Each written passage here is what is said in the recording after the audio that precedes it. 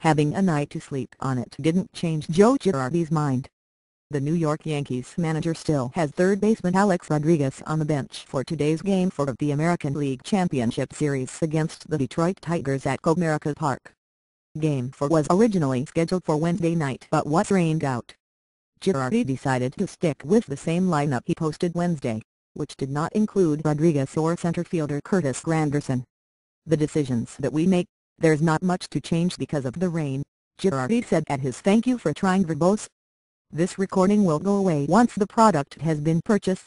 Pre-game press conference.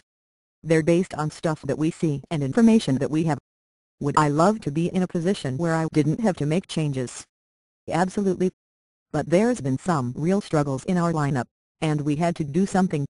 The highest paid player in the game this season with a $29 million salary, Rodriguez will be on the bench for the second game in a row. He is 3 for 23.130 with 12 strikeouts in the postseason and 1 for 7 with 3 Ks in the ALCS.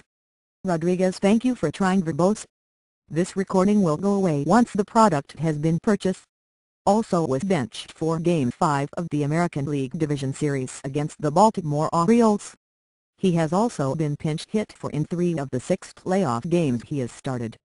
Granderson has struggled just as badly as he is 3 for 29.103 with 16 strikeouts in the postseason and hitless in 10 ALCS at-bats while striking out 6 times. He hit 43 home runs in the regular season but also had 195 strikeouts. The Yankees, with ACC Sabathia on the mound, are trailing 3-0 and must win to keep their season alive. "Thank you for trying verbose. This recording will go away once the product has been purchased. We've been through a lot of ups and downs, difficult times, and this group has always been able to rise above it. I don't see why we can't do it now," Girardi said.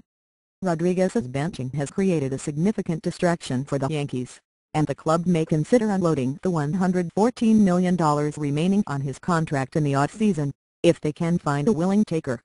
Rodriguez will not request a trade but has confided to friends that he would be open to one. Meanwhile, Girardi wouldn't speculate on any of "Thank you for trying verbose. This recording will go away once the product has been purchased. I feel he can help us," he said.